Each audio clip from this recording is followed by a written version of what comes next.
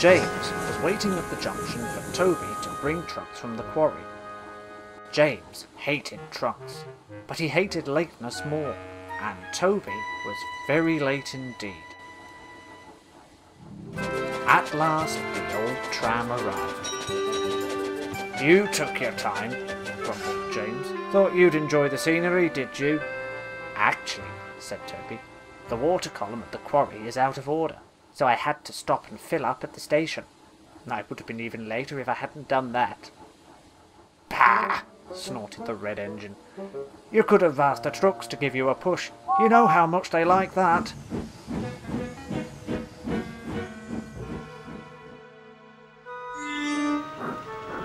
That evening, James was still grumbling. "Those little engines have no respect for us on the main line. Always late, and we only ever see them when they have dirty trucks for us to pull." "But I like trucks," Murdoch chipped in. "In fact, I'm very good at pulling them." "Pah!" snorted James. "It's shiny coaches that you should be interested in, Murdoch. Clean, well-behaved, and full of people admiring us engines." "Ah," pondered Murdoch. "But if it weren't for freight, they wouldn't get essential things like food and letters.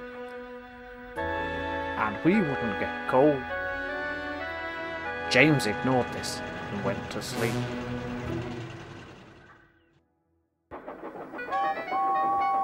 His mood was still sour in the morning when he arrived at the big station to collect his first train.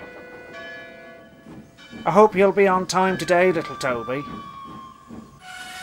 Toby decided to say nothing. He set off with Henrietta, but suddenly... "Ooh, ow!" he cried, and stopped. His driver looked him over. "A spring has broken. It doesn't look like you'll be doing much today, old boy." "But what about my passengers?"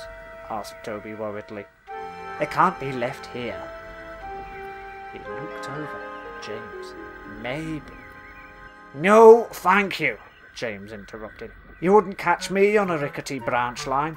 Besides, on the main line, all these people get to admire my lovely red paint." And he scurried off before another word could be said. "We'll have to arrange a bus, I suppose," sighed the Fat Controller. "I'll send for Bertie, and then we'll sort out taking Toby to the works." "Excuse me," came a gentle voice, "but may I be of assistance?" "Murdoch, but don't you have a train to take?" "I do, but it requires trucks from the quarry. This way I can help Toby too, and show James how a proper mainline engine should behave." He explained about what James had said. "Well then," chuckled the Fat Controller, "away you go."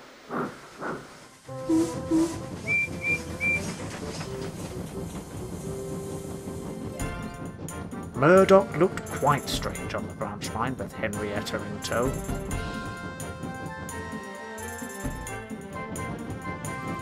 Children stopped and waved as he went by.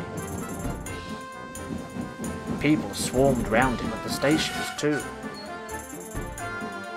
Murdoch enjoyed the fuss, and soon reached the top station where Mavis had left his trucks for him.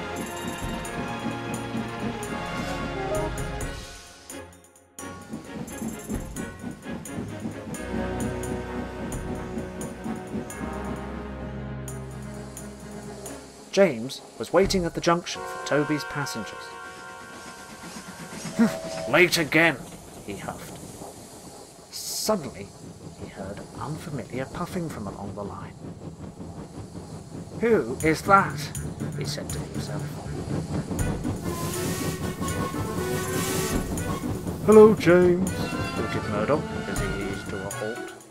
Sorry I'm late, but then I am playing branch line engines right now. James was almost speechless. What are you doing on Thomas's branch line? I volunteered to help, like any sensible engine would. I've been swarmed by excited passengers at every station. It's not often they see a big engine on their quiet line. But, well, sputtered James, you look quite ridiculous. A big engine like you with a small coach like Henrietta. James scuttled away, not quite sure what to think, leaving Murdoch chuckling to himself.